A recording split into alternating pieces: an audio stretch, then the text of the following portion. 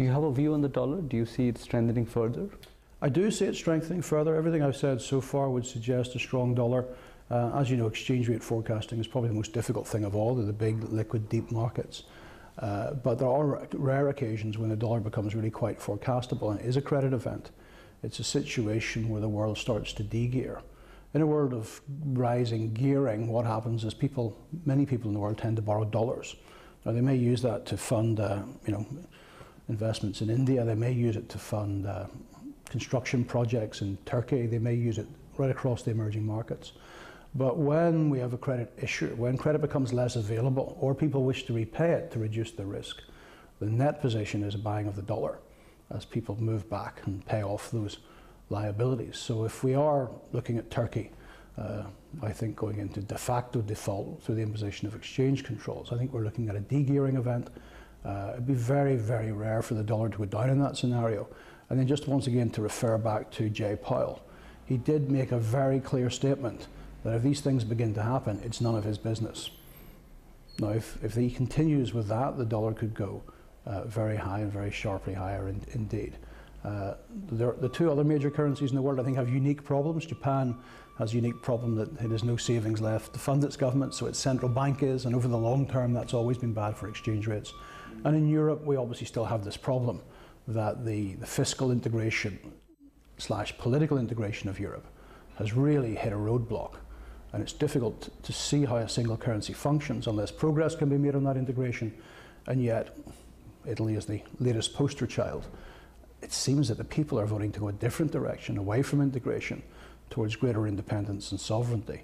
It's very difficult to be bullish on the euro. So the dollar almost by default because of what's happening in the other two, but specifically because of a credit event, it has always spiked the dollar higher.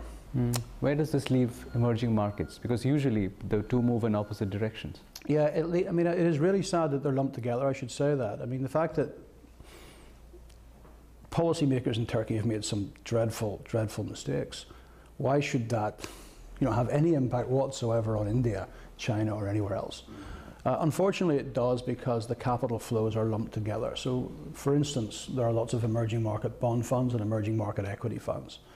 And if they start getting redemptions, then it is kind of pulled pro rata almost from all of emerging markets. So emerging market risk has been pushed down to very low levels. I think Jay Powell is wrong. I think it's been pushed to very low levels by his monetary policy, by the fact that US interest rates are so low. So I think for all emerging markets, we'll see the risk premium reset. I know you're going to ask me about India in this context, but the ones where there should be the massive reset are the ones where the politics are really just completely in the wrong place. And I would pick out Turkey, but there's lots of others like the Philippines, like Hungary, I would say even potentially Poland. There's a big election coming up in Mexico in October, and politics could go completely to the wrong place. And what I mean is the kind of old politics of more control, restrictions on markets. That's the dangerous populism for investors. Now, I don't see any of that in India, and I realize people watching may have a different opinion, but I see the current political setting in India, even if growth slowed, I don't see the current political setting being pushed off course. And this is going to be a very, very important test now for all emerging markets. How do you respond if there is another downdraft? And I think the politics of India are such that it will pretty much keep to the same track. But there are other places in the world that would probably go a different direction. How do you see India's macro setting now? Well, I see it as very positive. I mean, I look at interest rates which have gone up, but they're still low by historical standards. Inflation is low by historical standards. Money supply growth is low by historical standards. Current account deficit low by historical standards. The ability to attract capital, which I think is the absolutely crucial thing, seems to be very good and can go higher. So I wouldn't even worry if the current account deficit got bigger. I think the policy settings are attracting capital. It's strange for me to relate that when I started in this business, the Berlin Wall came down.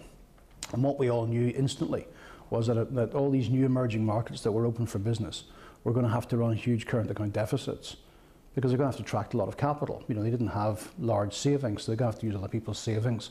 And as the current account and the capital account were mirror images of each other. And then what actually happened, particularly for somewhere like China, they ran huge current account surpluses, and the whole thing didn't make any sense. So we're kind of preconditioned to believe that a large current account deficit is necessarily a bad thing for an emerging market. But a country of the size of India if it can genuinely attract capital, which has been the country's problem for many decades. But if that has genuinely changed now, then the country can be much more stable going forward. I would stress, and I think if you get a chance to chat to Rajan, you should really ask him about this. The key thing is to get long-term capital and not the portfolio capital. And it seems to be India is doing a good job at both. So the more of this long-term capital comes along, actually many of the historic issues that India has had become less and less important going forward. I mean, there's many other things I think are going well in India, which is, obviously we have issues with the banking system, but at least there are private sector banks in India who are doing a better job. That's not true in places like China. So I remain very optimistic long term about India. I find myself embarrassed because I always say that, and then I say don't buy the stock market. And I find difficulties with the valuation in the stock market. We're looking at an emerging market problem coming along. India will be caught in the downdraft, but not as badly as others. That is a buying opportunity for long-term investors. If you had to, if I was asked to put money anywhere in the world for the next 10 years, I wouldn't hesitate to buy Indian equities on that time frame. So macro isn't always connected to the stock market. In fact, we can show there's 117 years of data for returns from it's nearly 20 stock markets across the planet now, and we can see there's virtually no relationship between GDP growth and the return you get from equities. And that's because the valuation varies so much that if you pay the wrong price for equities, you can still get it wrong in the long run. The economy's been doing well, but the market hasn't done so well. So cautious on the market, but not cautious on the macro settings for India. And this transformation in foreigners' willingness to invest in India can bring many, many things into line for very good outcomes. And long may it continue.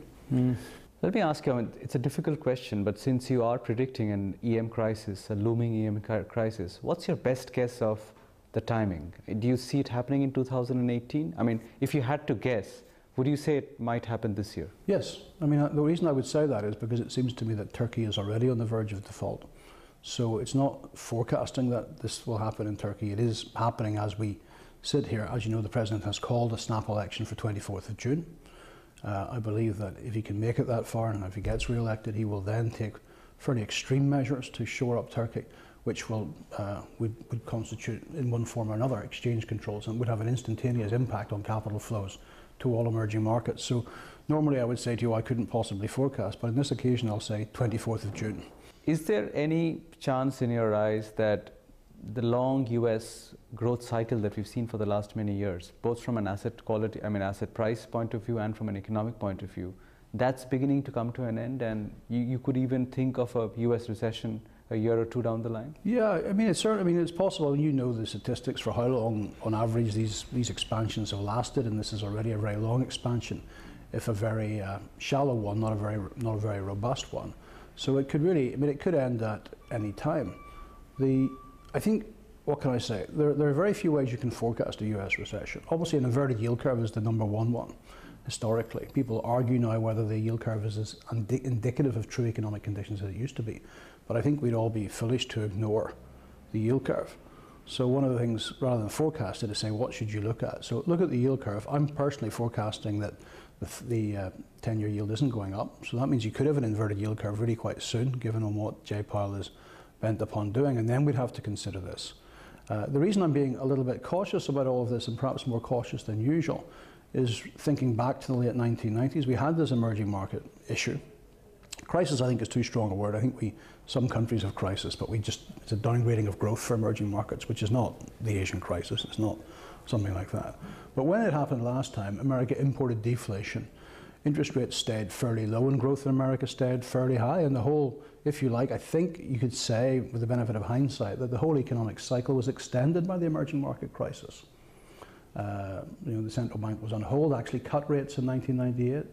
So I'm a little bit concerned now that we're on the verge of this event in emerging markets, that could that extend this cycle? Once again, there's a difference between extending an economic cycle and saying the stock market's going up.